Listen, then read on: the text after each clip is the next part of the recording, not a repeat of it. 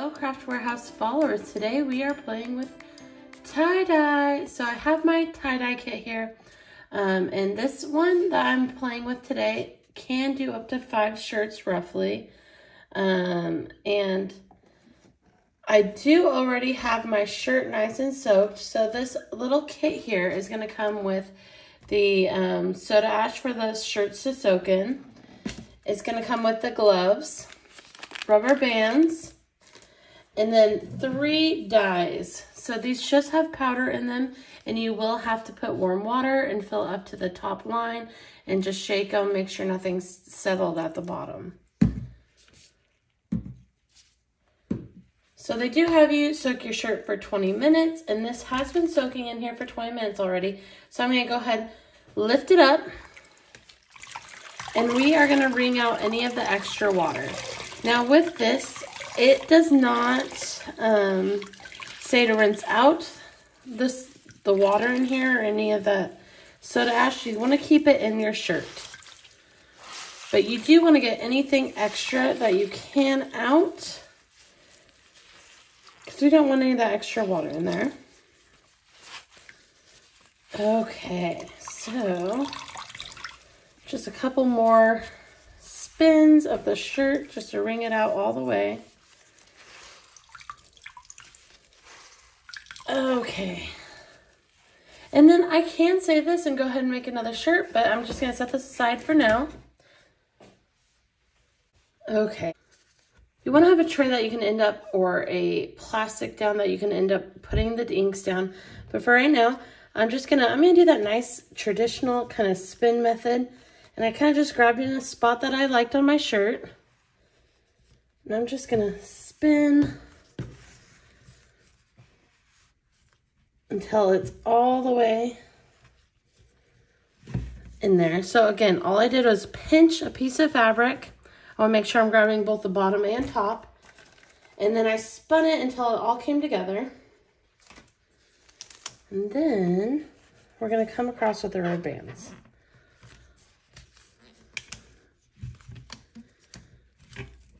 So I'm going to make a cross in here, or an X. And then we'll split those into half.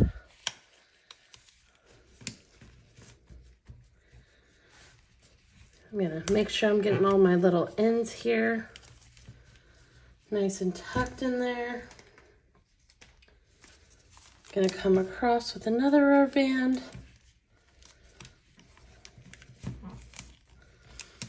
Okay, and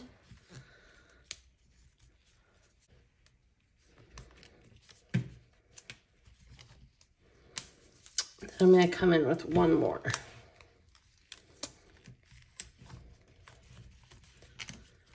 So I should have a total of 8 sections in between the rubber bands. So 1, 2, 3, 4, 5, 6, 7, 8. And that's just for my design I'm working on today.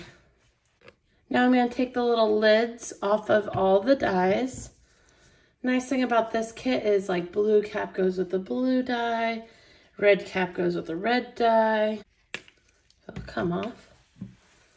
And then the yellow. Okay. So now I can go ahead and put my color just right on there. Gonna do a red here. And I'm gonna get everything in that square nice and saturated.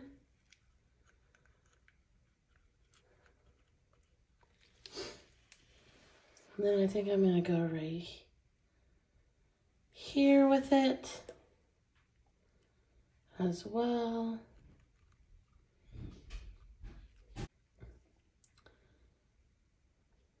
Okay, just coloring, getting all the white I see all colored.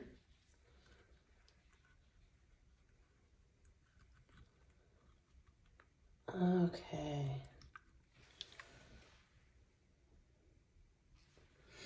And then I could possibly do one more, but we're going to see. I'm going to kind of put some more colors down.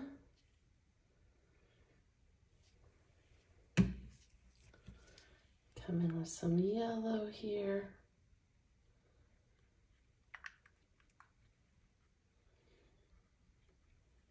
Again, just coloring it all.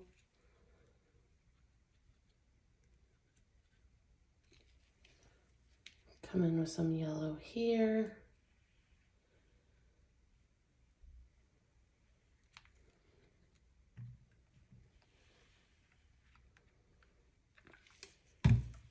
That may come in with some blues.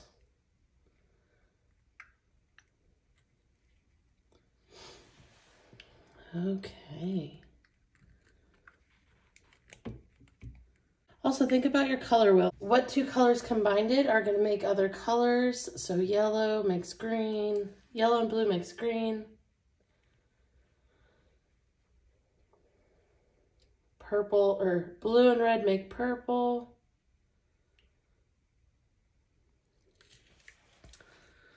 I'm going to lift this up, get this a little bit. Okay.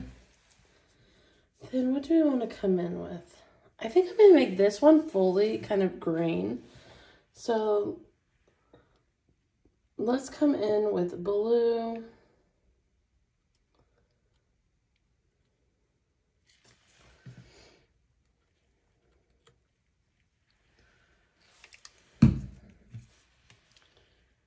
Gonna come in with that yellow here. And again, it doesn't have to be perfect. I'm okay if it's not fully green.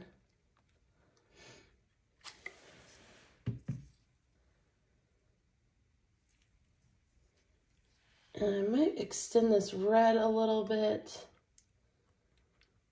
Actually, I'm just gonna do this all red. There's gonna be a big section of red.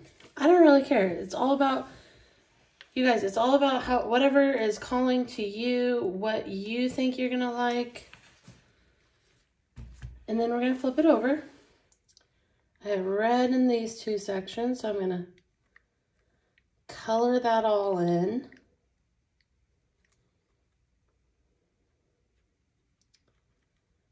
Okay, getting all that white nice and red. And then we're going to do this guy red.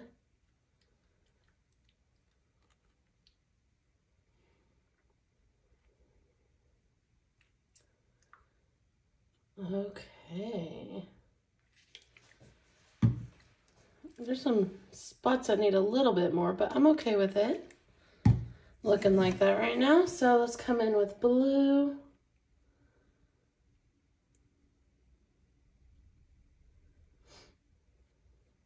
Kind of mix it all up in there.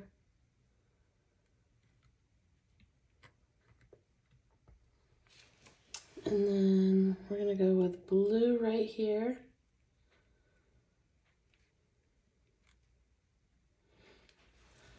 Again, you guys, just do whatever you are liking and what you want to see.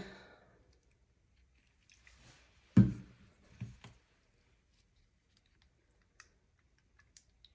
gonna see if this will kind of turn orange on us by putting a little yellow in there. Gonna keep putting some blue right here. This guy's kind of already flopping around, so I'm gonna lift it up and kind of get inside some of those crevices.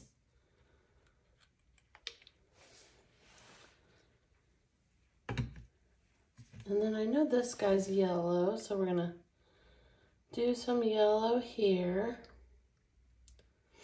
And you guys don't even have to do this by sections. You could just easily just squirt it all the way across. It just really comes down to, again, your preference and what you like. Okay, so spraying this all down. And then this, we're gonna do that green kind of color.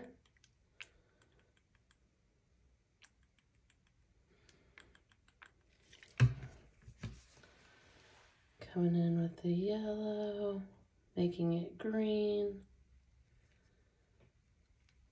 Okay.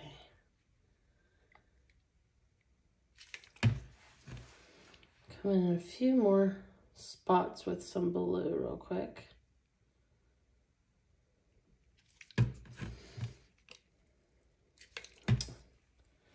And then I want to make sure I'm getting this like split spots really well.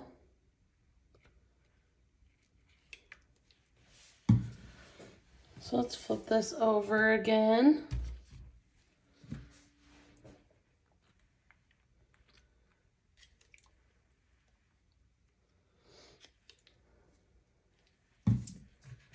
Just put a little yellow here.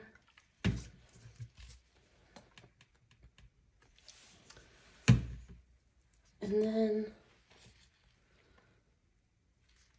we're gonna cover this guy with yellow here too. Maybe kind of lighten that red up a little bit. Okay, now you guys, I'm gonna put this in a Ziploc bag. I like the way it looks. If I wanted to, I could also kind of wiggle my point of my bottle into some of the crevices. But that's just gonna come down to a preference if I want more white showing or not. But we're gonna leave it as is. And we need to let this soak for 12 to 24 hours. So what you're gonna do is grab a Ziploc bag or a plastic bag and just go ahead, put your shirt in there. So just put your shirt in there, zip it up.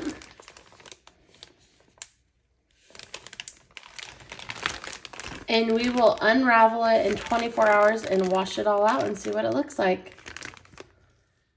Okay, you guys, it has been 24 hours and we're gonna go ahead and get this out of the bag and unravel it before we go and rinse it with some cold water. Okay. Ooh, I'm so excited. Again, I didn't get in all the little crevices like you can, because I do want there to be a decent amount of white showing. So let's see. Oh my goodness. How fun is this, you guys?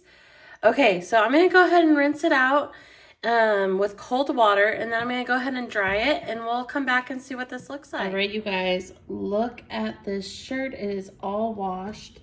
I'm going to come in up on this color a little bit. You can really see where that red and that blue got blended to a nice purple. I could have maybe done a little bit more of that, but I did want to flip this over real quick.